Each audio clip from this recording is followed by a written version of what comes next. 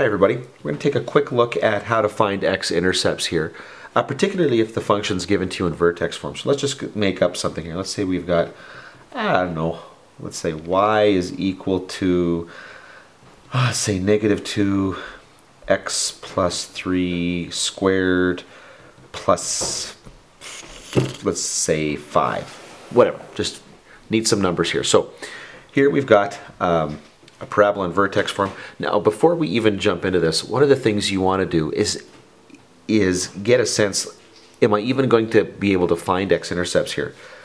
Well, you know that the vertex here is the point negative 3, 5, and you know based on the value of the a constant here that this thing is going to open down.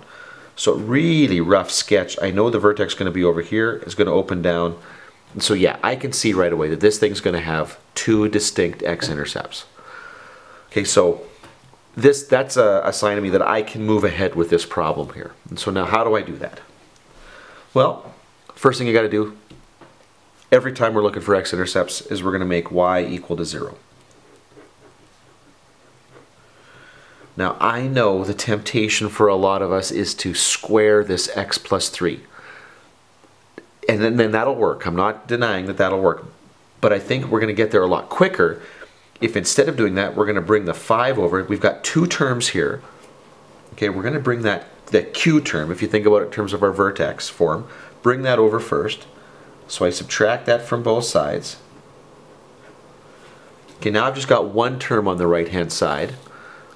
I'm going to divide both sides by the negative 2 because I want to get rid of the coefficient there. Now the negatives will cancel, which is good. And I'm getting a fraction. But that's okay, just leave it like that. Leave it just like that. Don't worry about it. Don't write the decimal. Just leave it. It's fine. Now I'm going to take the square root of both sides to get rid of the square. And remember, this is that one spot here where it is common to forget to put in one extra thing here. Now, writing the square root is good, but it's not enough.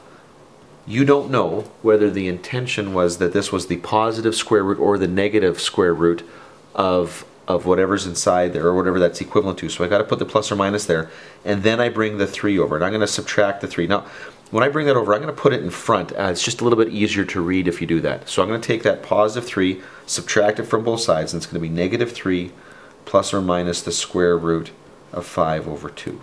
Okay? And that's the answer that we're looking for. Depending on what's being asked here, you may be asked to rationalize that, but for right now, that's good enough.